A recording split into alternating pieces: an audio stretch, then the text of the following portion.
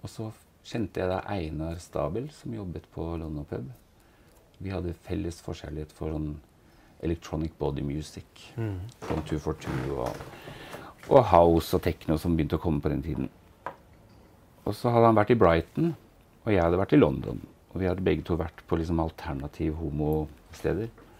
Så vi tenkte vi må jo ha noe sånt i Oslo, for de som liker å høre musikk som ikke er liksom Carola og slager. Så fikk vi lov til å gjøre det. Og det var jo stort sett rosa rebellefolk da, som jobbet der. Hvilken type musikk spilte du da? Spilte vi veldig mye Manchester-musikk da. Sånn Stone Roses og Happy Mondays. Tidlig house og dance. Men husker du hva steder du var på i London? I London gikk jeg på Heaven selvfølgelig. Men det var jo sånn Grand Prix-plass igjen. Ja, men de hadde også, der var det jo mer, den tiden var det jo mer house og techno. Det var liksom, dopen var, ecstasyen hadde kommet til London. Ja, alle gikk med lysstav i... Ja.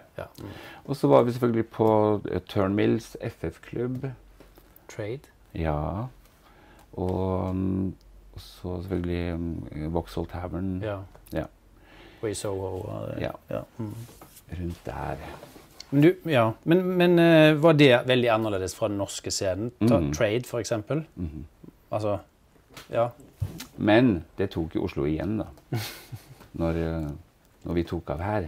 Ja. Det begynte jo da med Strictly Kinky også, pluss Doris Love Club og andre klubbkonsepter, som var veldig inspirert av ikke minst Michael Alig og Club Kidsa i New York, liksom.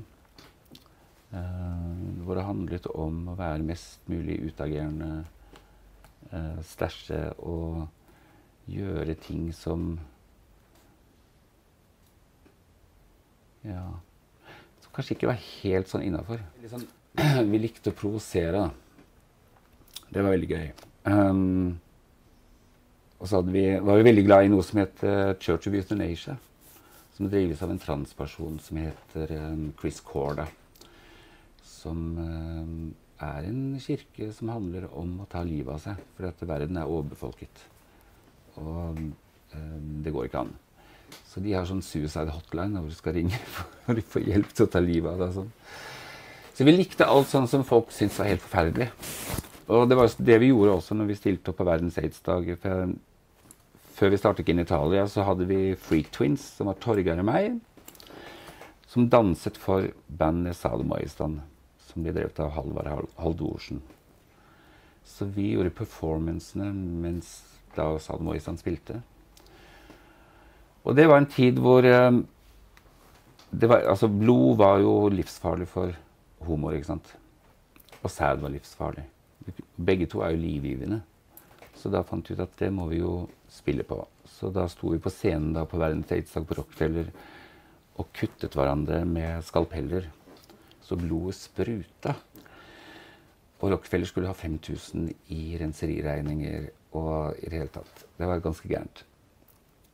Og vi tenkte at det her er jo et veldig klart budskap, men folk bare sånn, herregud, hva er det? Jeg besvimer. Fikk du varige med? Å ja, jeg har jo arr over det hele. Så det burde egentlig vært, ja. Vent da, skal du få se. Siden vi er der. Må se det. Dette er da 5 minutter før jeg svimer av. Herregud. På toalettet backstage på Rockefeller.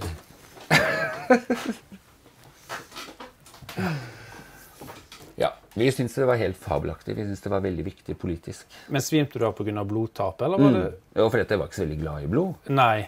Nei. Måtte du sy mye og sånn? Nei, jeg burde gjort det, men jeg gjorde ikke det. Du gjorde ikke det? Nei. Så du fikk sånne... Jeg har liksom... Ja, du får sånn arrdanse, for det vokser mellom, sant? Når du ikke får stramme det. Ja. Det er veldig fint. Ja, men det er jo en del av et levd liv. Ja, men du ser jo, altså, det var jo veldig mye sånn kropps... body modification og sånn.